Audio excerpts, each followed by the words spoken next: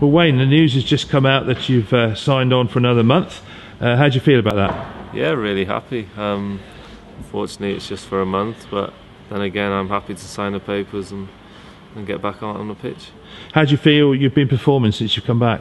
Yeah, well, it's just unfortunate we haven't had good results. I said football's a lot of luck, and at the moment we are getting a lot of bad luck. That's the only disappointment, but hopefully it may turn for us. It's got to turn, hasn't it?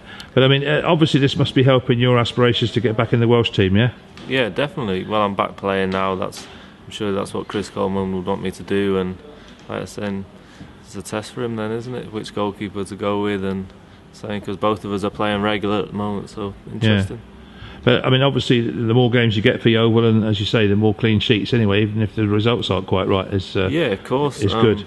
Like I said, it's just a shame that we've had a few disappointing results, but like I said, for myself, it's getting back out there, trying my best, and try and keep some clean sheets. Just tell me about Gareth Bale, because you've obviously played with him in the Welsh side. You know, how good is he? Yeah, he is fantastic. I'm sure you've seen Premiership highlights and stuff where some of his goals have been fantastic, and he deserves a great move like Real Madrid. So we're really happy for him. Do you think he's going to be successful over there? We hope so, yeah. He's got the talent anyway, so yeah. Like I was saying, hopefully he'll slot in nicely over there and do what he's got to do. But at the end of the day, it's more about Wayne Hennessey and Yeovil Town Football Club at the moment, isn't it? Yes, it is for myself, yeah. Like I was saying, I'm happy for all players to go on and do well, but I'm concentrating on myself at the moment. So tomorrow we've got this huge game against Queen's Park Rangers. As you just pointed out, they haven't conceded a goal yet. It's a bit of a daunting prospect, but it's just the sort of game that Yeovil could go out and win, don't you think? Yeah, definitely. Like I was saying, it's not been rolling nicely for us, so hopefully it can change for us tomorrow. Difficult opposition, but then again, they're coming to our facilities, so hopefully we can turn them over on the day. Well, it certainly seems that they've got a few injury problems. That Anua's out, and Johnson, and who's the other one?